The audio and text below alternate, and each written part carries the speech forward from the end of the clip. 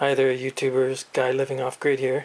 Just a short little video on this great little solar charger case for the new iPhone 4S, and I got it off of eBay for about 33 bucks plus free shipping from Hong Kong.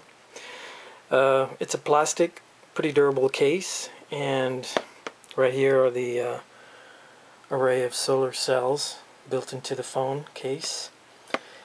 And when it's charging, this little red indicator light will come on like it is right now.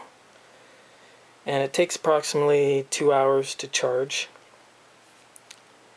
And let me demonstrate it here, how you put your iPhone in there.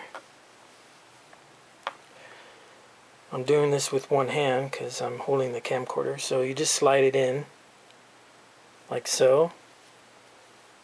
Turn it over here. And there's a little button right here. Press it twice. Indicator lights flash. And voila, it's charging. This solar charging case actually doubles the life of the phone. So it's great in that aspect.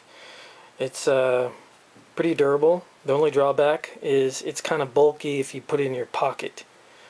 So I usually don't use it as a protective case 24/7. I just use this rubber case. I just attach it when I need to charge my phone, and it's excellent for that. So when you want to stop charging it, you just hold down the button for 4 seconds like so, and it stops charging. But as you can see, it's still charging the internal battery with the sun's rays. Anywho, it's a great durable case, and it'd be great for camping, or if you're in a off-grid living situation, it's great for that.